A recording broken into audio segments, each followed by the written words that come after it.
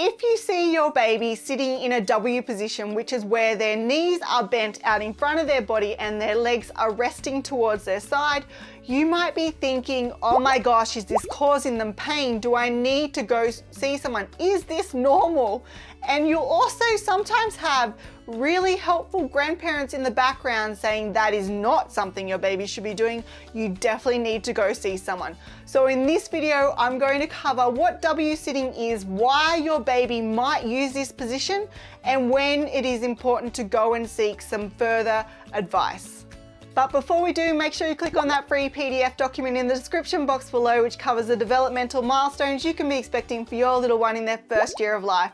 This will give you an invaluable peace of mind, as you'll know when to be expecting certain skills and when to be concerned. So W sitting is where your baby sits on the floor on their bottom, but instead of their legs being out in front of their body, what happens is that they bend their knees and they're in front of their body and their feet are resting to the side of their hips. So if you were standing in front of your baby, what you will notice is when you look down, your baby's legs and bottom essentially form a W. Sitting in this position is extremely common and part of typical development, and that is because of two reasons. The first reason is all babies are born with a condition where their thigh bone turns inwards at the top of the bone near the hip, and this will spontaneously improve over time. Their joints are also extremely flexible, so they are able to bend their thighs inwards and rotate them without causing any pain or discomfort. The other reason is that when your baby sits in that W position, they are actually a lot more sturdy and able to use their hands in play.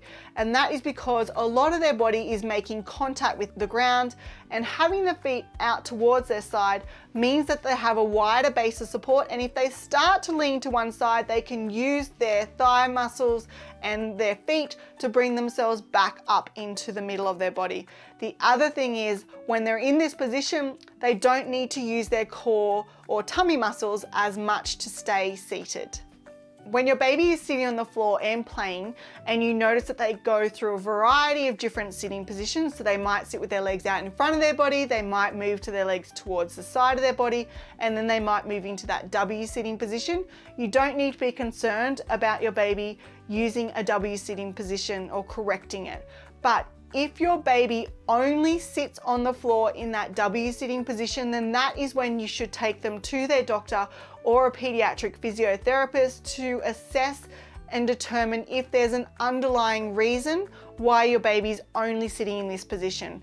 It can indicate there is a developmental delay, a neurological or musculoskeletal concern. So it is important to take your baby to the doctor or the pediatric physiotherapist at this point. So although W sitting looks extremely uncomfortable and painful for babies, it's part of normal development, and provided that they're able to move through a variety of sitting positions, so they're not just sitting in that W seated position, then there is no reason to be concerned. Make sure you click on that free PDF document in the description box below, and hopefully I'll see you next week, where I'll share more parenting tips and tricks.